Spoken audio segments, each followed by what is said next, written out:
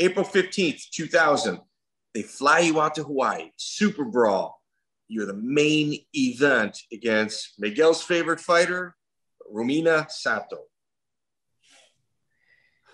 Yeah, I didn't know, Miguel, I didn't know that was your favorite fighter, man. Now I feel betrayed. No. It is his favorite fighter, 100%.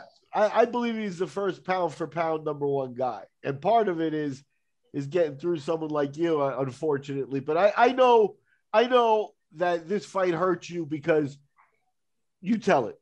Yeah. You tell your story about it but it not hurt you in your career, but hurt you inside. Like I know, you wanted this one back. Yeah. There was a lot that, so I was friends with Tito Ortiz at this time too.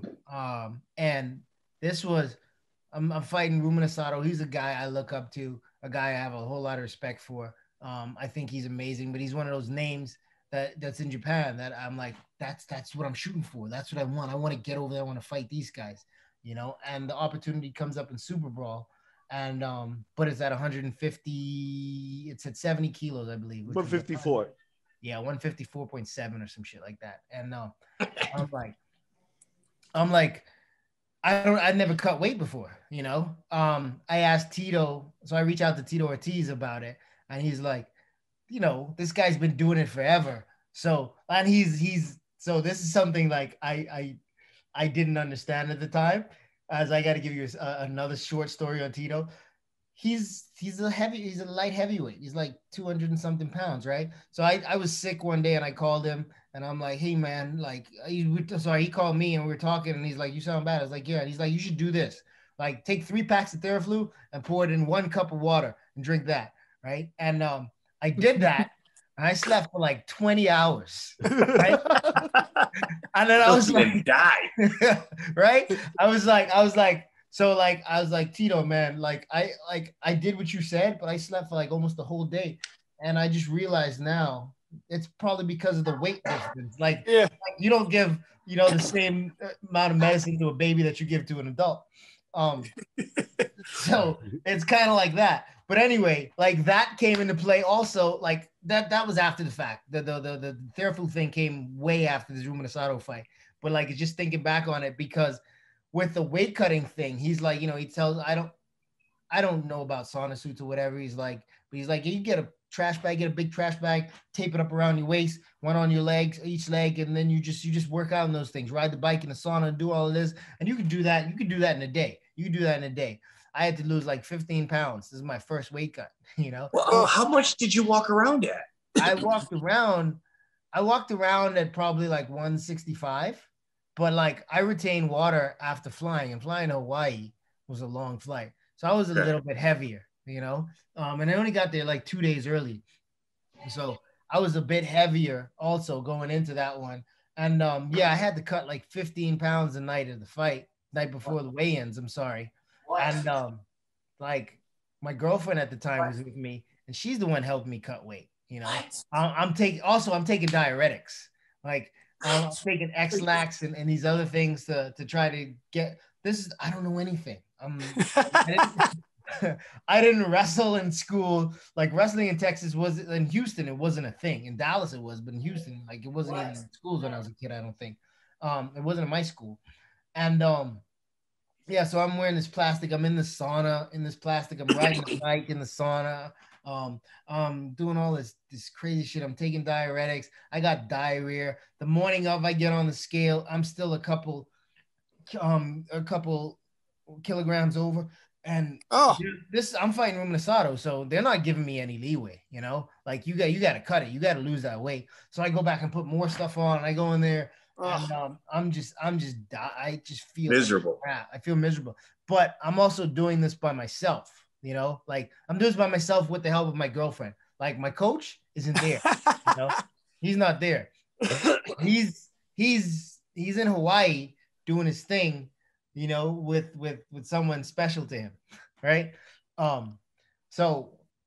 Yeah, is your girlfriend just saying, just don't lose? That's what mine would have been saying. It's okay, you'll be all right. Just talk to them; they'll let you do it. That's not how it works, and man, I mean, it's amazing to me you'd made to this level without really having any weight cutting experience, because I mean, ourselves at our team, if you're going to cut weight, we don't let you do it the first time you make weight. You have to do it a month out and then get because the more you do it, the easier it get. You know that. But I mean, you had no idea though at the time. So man, you're fighting like I've never seen anybody cut weight for the first time and win the fight ever. Seriously. Yeah, that didn't go well for me, man. I had a hard time. And then finally, when, after getting on the scale, clearing the weight, was able to eat, recover, I still didn't feel like myself, but I'm still pumped. I'm excited. I'm fighting Rumina Sato. This is a big deal for me, man. This is huge. This is huge for me. And